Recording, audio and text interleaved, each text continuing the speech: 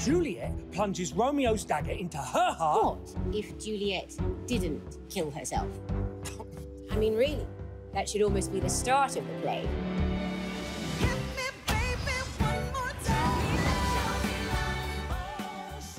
I am delighted to say now I'm joined by the star of the show, Miriam-Teak Lee, who plays Juliet and, of course, won the Best Actress in a Musical Award last night. Well done. Congratulations. Thank you so much. Here's your award. I know. Amazing.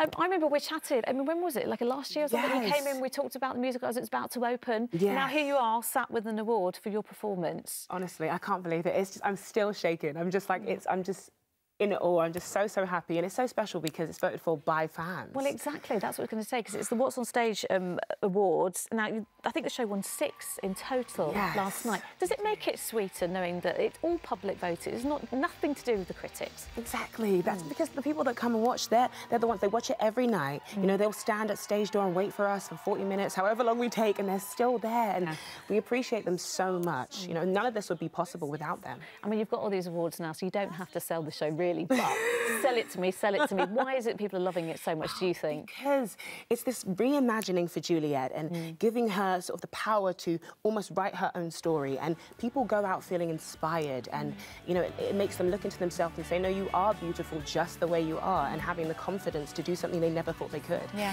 And it just takes them on a completely different journey, and the fact that it's got this music that they know and love, but taken on a completely different way, and it's just amazing. I mean, it hasn't got that, you know, that tragic ending of Romeo and Juliet. I mean, which is, yeah, okay, it's wonderful in one way, you know, it's Shakespeare, so it's all lovely.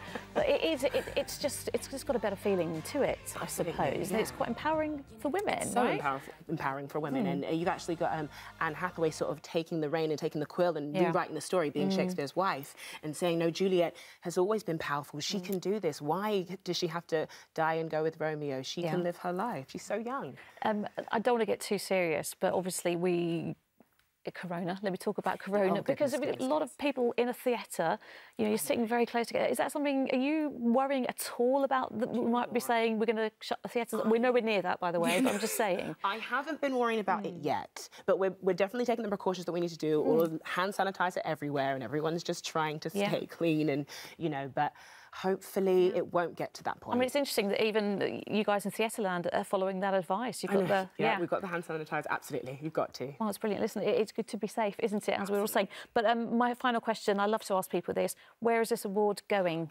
It's going to go right on my shelf with my other award for Best Actress in a Musical for the Stage Debut Awards, and I'm going to be dusting it all night. Miriam-Teak Lee, you're just showing off now. How many awards do you like?